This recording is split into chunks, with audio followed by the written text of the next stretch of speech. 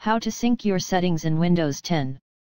With its Sync Settings option, Windows 10 allows owners of multiple devices to keep their system preferences in harmony.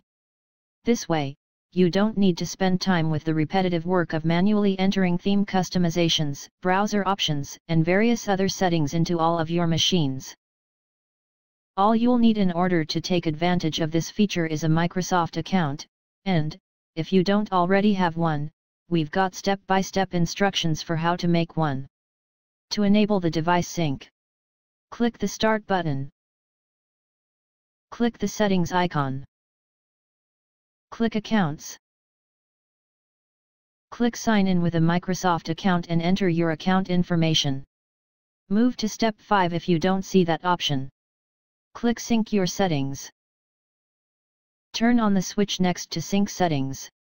Apply steps 1 to 6 on your other Windows 10 machines. Disable any individual settings if you want certain things to not sync.